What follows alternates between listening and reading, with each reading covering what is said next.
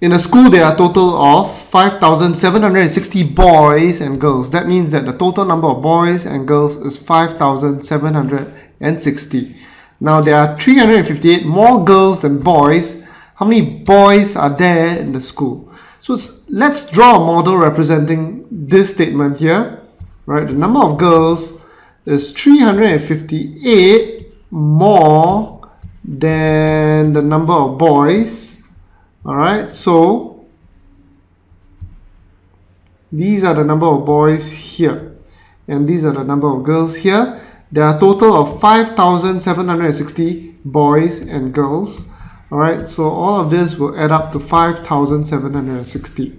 So as you can see here, this 2 units and 358 is equal to 5,760. Let's write that down. 2 units, right, plus 358 people is equal to 5,760. So these 2 units here must be equal to 5,760 minus 358.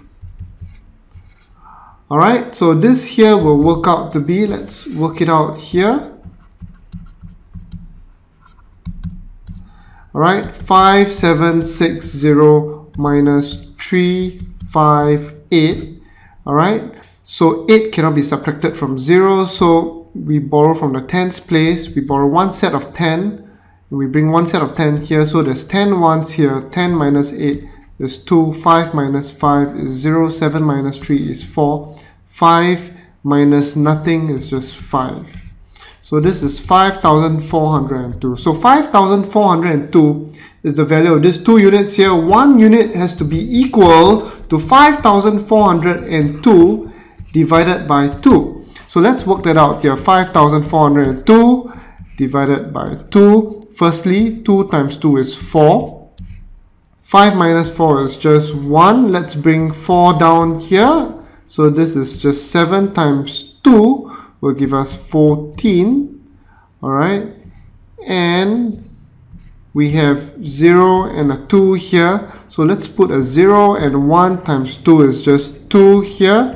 And we will get 2,701. So 1 unit here is 2,701. This is also 2,701. So there are 2,701 boys. Alright, so this here is our answer.